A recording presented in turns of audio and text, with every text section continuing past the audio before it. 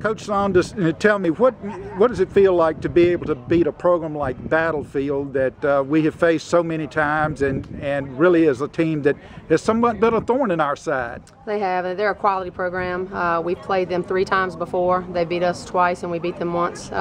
We knew when they came here they were going to bring the same quality they have the last 3 times. I told the girls earlier it would be nice to even up the score. It came down to, the fundamentals, getting a kid in scoring position, getting the good hit, going opposite field.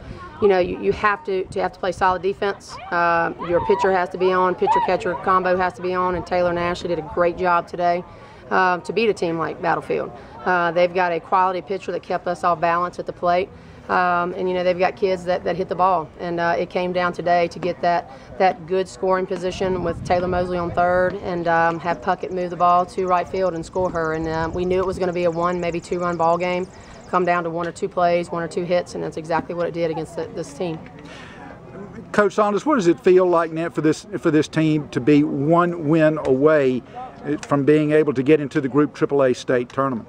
Well, we've told the girls 1 game at a time, and that's our momentum, and that's our motto. In essence, we go 1 at a time.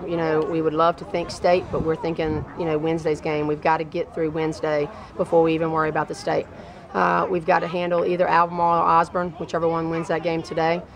We've got to focus on the little things that we need to work on. We've got a couple more things that we need to do and prepare ourselves for Wednesday.